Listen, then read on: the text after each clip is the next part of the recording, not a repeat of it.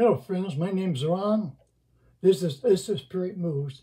I'm so glad to be with you this week. I have a devotion to share with you called Bad Decisions. Have you ever made some bad decisions? I'm not talking about just one. I'm talking about several of them. All through my life I made some bad decisions. I nearly went to prison. I would have if the Lord didn't intervene. That's all I'm going to say about that. Make bad decisions and we make mistakes, usually it gets us in deep trouble, more than what we bargained for. This is about the story of a man named Tom and bad decisions. Tom was a family man. He had a couple kids, charming wife that lived in a small home, but he had to work long hours at his job, just trying to make ends meet. He couldn't spend as much time as he would like with children. By the time he got home, they'd be going to bed. Well, he longed for time that he could come home early and play with his kids and do more than just tuck them in. But that wasn't so for right now. He's a businessman. He found a new client. And he made a deal with his new client. And he talked to the president of the company, and the president said, "Wow, this is a multi-million-dollar contract. We never had one that big before. Tom, if you get this guy to sign the contract, we'll change you. We'll make you vice president. It will 5 times be your salary that you'd be making. We'll buy you the car of your choice. We'll put a nice down payment on the house, the new, bigger house that you want to buy. Just get this signed." So Tom, he decided to drive the distance. It was probably about 8-hour drive straight, if you don't stop for any reason. So he signed a contract. He was on top of the world. Thank you, universe. Tom was not a Christian. But he's on top of the world. He feels invincible. I can do anything now. I don't have to worry about money no more. Oh, yes, nothing can give this dad feeling that I'm happy. So Tom, he stopped in a nice hotel. He got himself a suite in the nice places, that we don't usually see. And he went out and had a steak dinner in a fine steakhouse. It was the best steak he had ever had. After having a nice steak, he decided to walk around and see the city, see what it has to offer. Look around. See the buildings and displays and stores. This is wonderful being such a large city. He seen this nice looking woman. She almost had a skirt on, if you know what I mean. Short.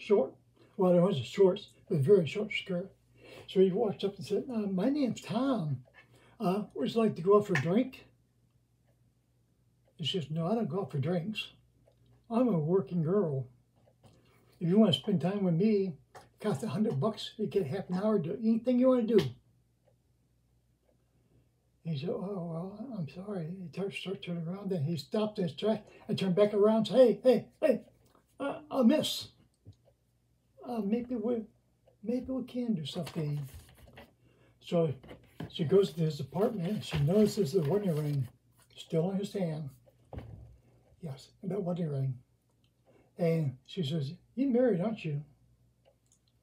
He says, "Yes, I am." And he says, "I'm very nervous."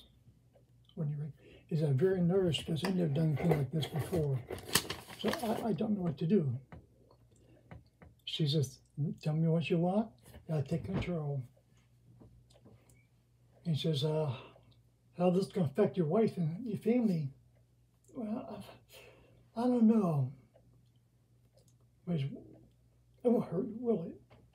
So half an hour later, she gets done, and she goes to the bathroom to wash up, clean up, and he just decides to lay there for a few hours, after what he done, and relax a little bit before he goes wash up.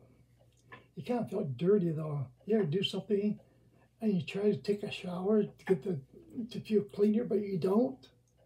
Your body you can scrub your body pink. You can't really get rid of that dirty feeling you have.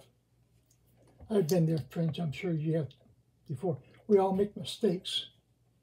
But everything we do has a price. It's a big price that you may pay, more than you ever bargained for. Well, she left a note on the mirror. It says, "Congratulations, you now have AIDS." He freaked out. He gets dressed, goes back down to the street to see if he can find. I mean, what can you do? I mean, you know, you made a contract with a. Well, he didn't find you, but even if he did, it was his choice. Bad decisions. My friend, have you ever made some very bad decisions that got paid for your mistake? Jesus will forgive you, but society will not. That's right, my friends. I am so glad that we can come to the Lord Jesus Christ and confess our sins. And He's so merciful. We can clean up our lives up and get rid of that bad feeling, that nasty, dirty feeling we have, the blood of Jesus Christ. Be cleansed. You still have peace society. My friends, I want to tell you as you start this new year, 2023, keep guard. When temptation comes to strike, say no. Make sure you give the life to Jesus Christ, confess your sins, and then you can be cleansed of that bad feeling, and then He can help you, and He will help you. Jesus Christ died for the sins of the world. I want to tell you, when you're tempted this year to do something you're not supposed to do, you know you're not. You see, that conviction that you feel could be from the Lord, or it could be from a moral upbringing. And you never know the price you have to pay for something just too late. Well, I'm not going to tell you what happened to Tom. He had to drive home that day and get this wife explanation. And can it be fixed? I'm not sure about Tom, his family.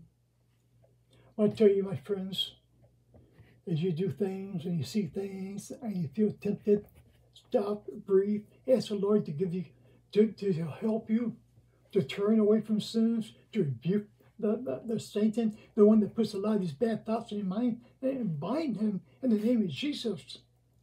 So when you're tempted, say, yeah, I feel the temptation, but I'm strong in the Lord, and I'm not going to do something wrong. Because we need to glorify the Father who sits in heaven. I charge you, my friends, to take and consider everything has a price. And sometimes it puts a bad taste in your mouth, and it will eventually bring you death. For wages of sin is death. But the gift of God is eternal life. You get that? God wants you to be in heaven someday, but it's up to you. I hope you have a very happy new year. God bless you.